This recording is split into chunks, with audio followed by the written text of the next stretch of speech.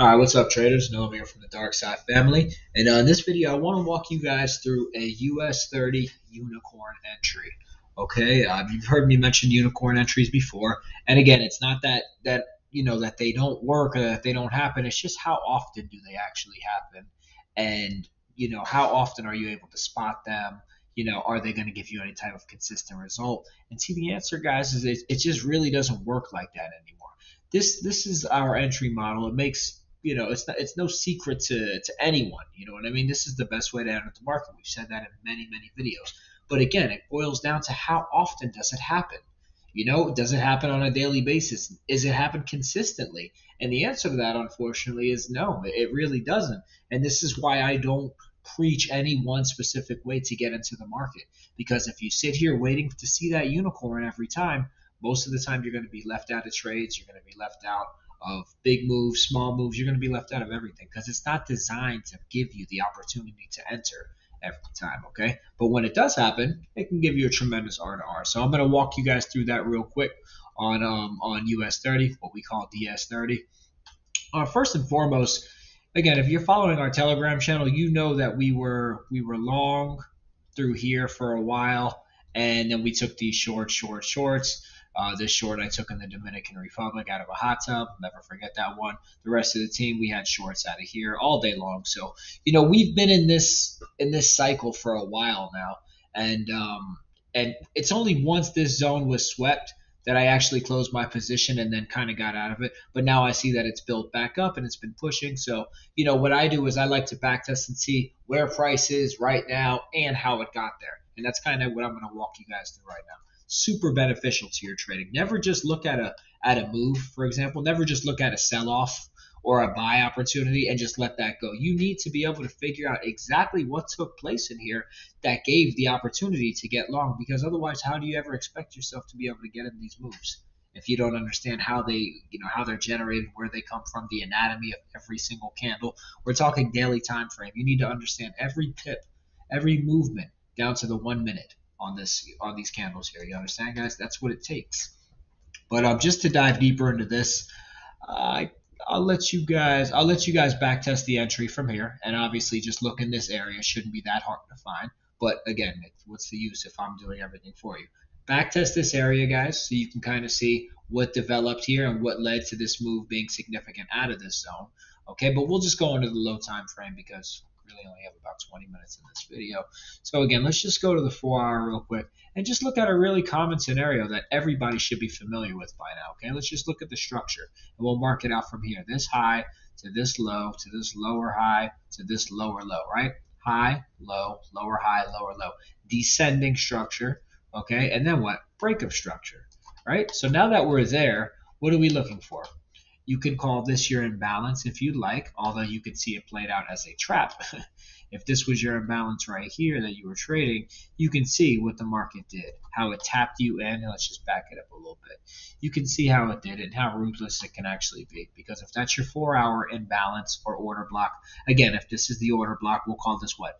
50% of this last sell candle. So let's just mark that off too, right? 50%, make it nice and visible so we can all see it, just to give you an idea of the manipulation, how this stuff works, guys. Okay, so if we're talking about 50% of the last sell candle that led to the buy that broke structure, we can all agree on that. Smart money, all you guys, we can agree on that. That's the sell off that broke structure. We can see price taps into it. Nice and clean, it does. That's what it does. And from there, we can see our low time frame break of structure as well. And if you look even deeper, you guys can go ahead and back test this little candle right here, which led to the first trap. But again, that's a whole nother story. But if this was your entry, trading smart money concepts or whatever imbalances, order blocks, you can call it whatever you want, guys. It doesn't have to be called anything. But if that's the zone and you had your rejection that you were looking for, right? Let's just brighten this up real quick.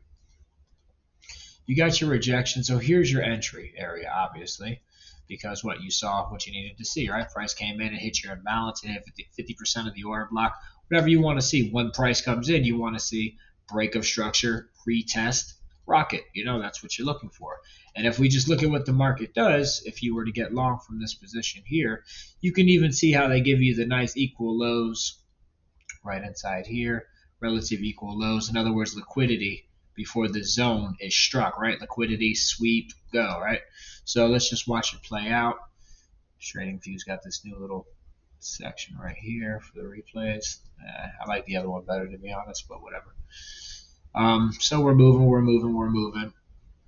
Now we're seeing price. Obviously, everybody's seeing it, and look at that right there, guys. And people say that this isn't manipulated. Like, come on, man. Like, just look at how that just happened, real quick. I mean, look, look. They know what's going on here, right? They know that everybody just saw that break of structure happen. They know that everybody's looking at the order block for entry or the imbalance, whatever you want to call it. Everybody's looking in this zone, like we spoke about. Then look at the candle. Come on. You think that they don't know? Come on, that was by chance? Obviously, that's a direct hunt on you guys, you know? Boom. So now that everybody's taken out of the market, now everybody's pissed off. Market starts to move in their direction.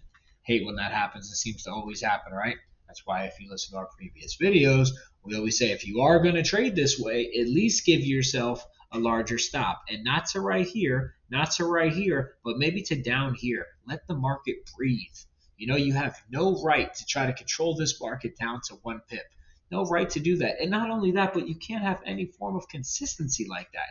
It just doesn't work that often. So therefore, you know, you're playing a game of probability. You want to stay away from the things that don't happen that often, that don't work that often. So when you look at 1, 2, 5, 10 pip stops that don't work that often, what are you doing if you're trying to often make money? You know, are you trying to often hopefully make money, or are you trying to make money often? You know, like, think about it. It's probability, man. It's so much more than just trading. You got to think. You actually have to think a little bit. All right, so again, if we're letting this just play out right now, let's just go to live price action, see where we are. You could see the move that you would have missed, unfortunately, just from playing that same little single order block trap that we all just spoke about. You can literally see it right here again. The break, the zone entry, they take everybody out. Boom. Again, simple things, guys. Simple things.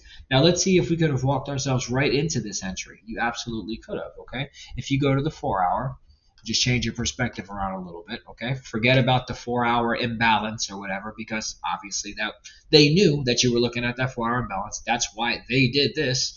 But again, if you just watch the zone as a whole and you concern yourself more with not the imbalance or not the order block or not any of the stupid man-made concepts and ideas that the algorithm obviously recognizes and knows you are trading, well, then at least you're able to leave the herd behind for a little bit.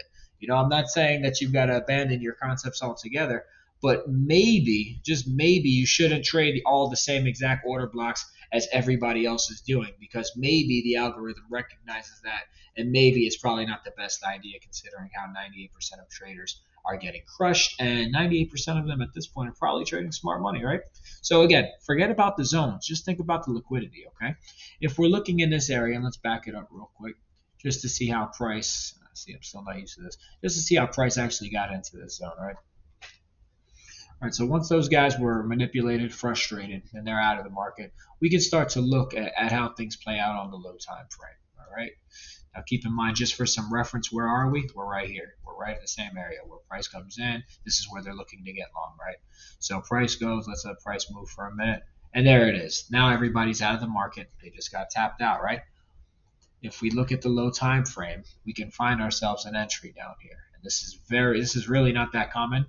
But when they happen, like I said, they give tremendous opportunities. So we'll just back it up so we can walk you guys exactly through it, just so you can see that it is what I say it is. It does happen when I say it does, and it's just not that often that it happens, which makes it not the most ideal way to enter the market.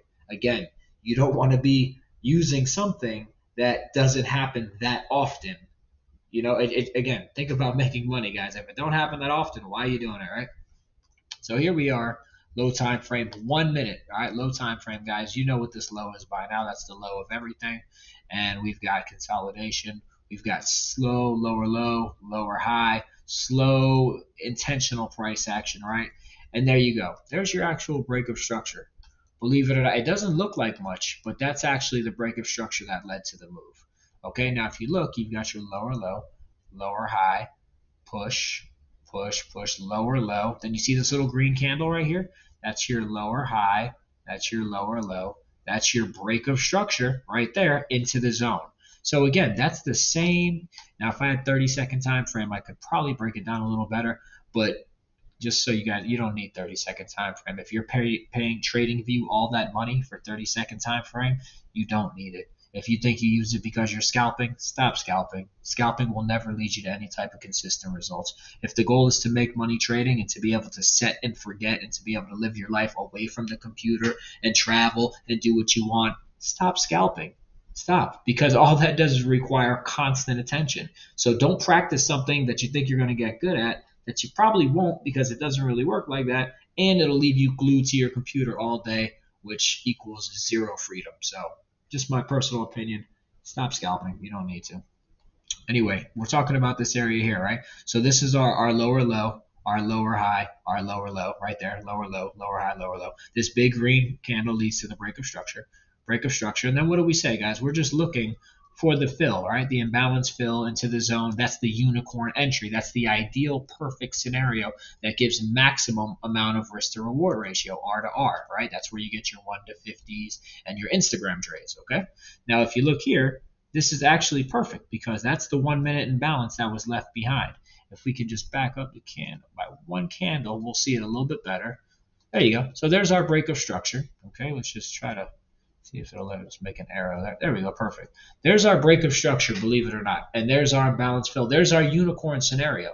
Okay, so again, it happens. It works out great when it does, but it just doesn't happen often enough, because if you look right here, you'll see the same thing. Again, lower time frame would show the break of structure into the unicorn entry right into here, which ultimately what gets sabotaged and taken out.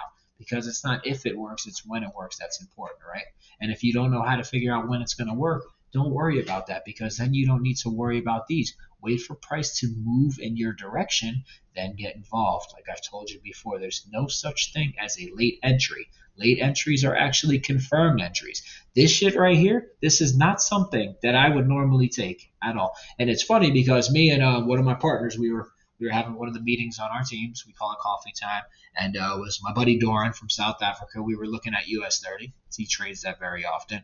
And we were looking at the scenario and we said, man, that's just way too clean. And we both kind of laughed it off and we said, yeah, that's just way too clean.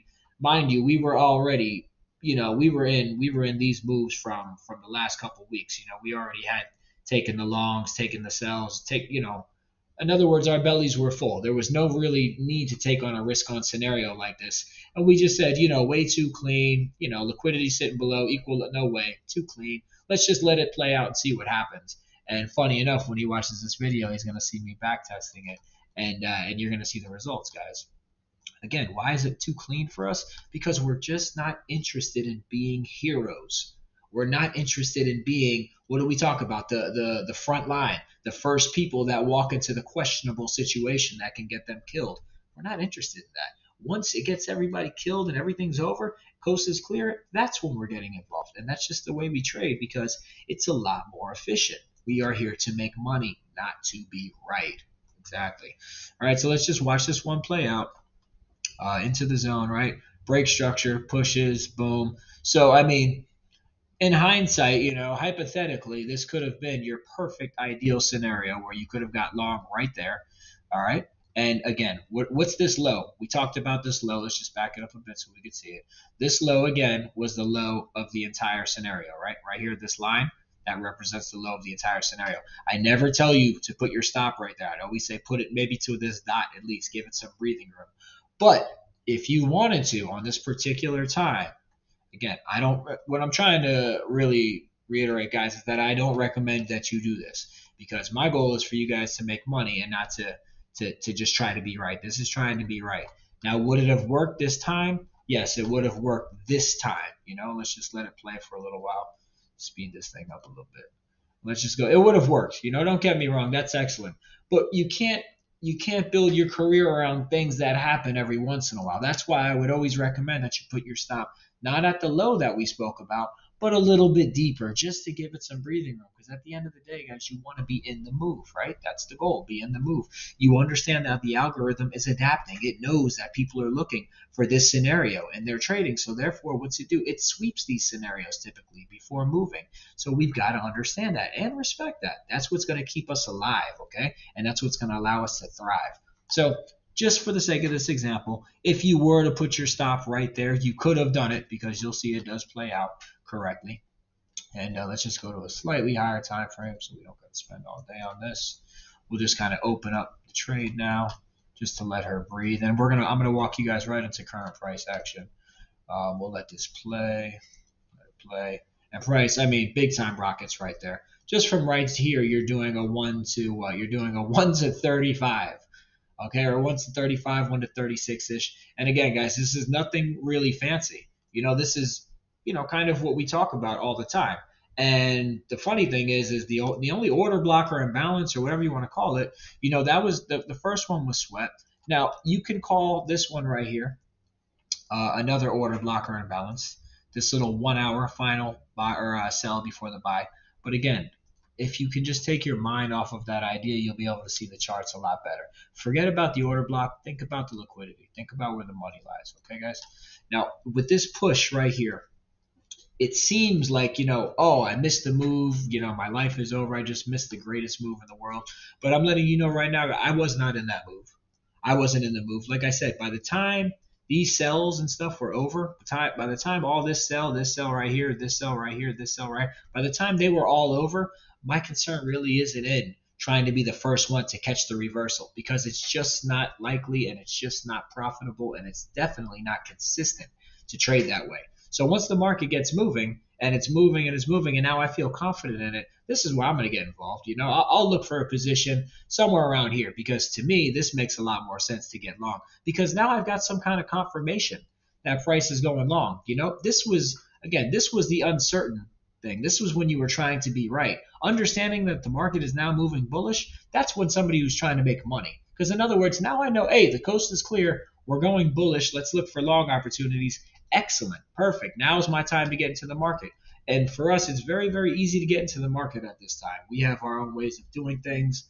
And this zone right here is like a pretty much a textbook dark side zone that we can get into. And even when you back it up and look at it, it's funny, guys, because it's funny, man, because it's the same things over and over. The same way you see this break of structure into the zone, right, into the imbalance to fly, right? Now look at this way.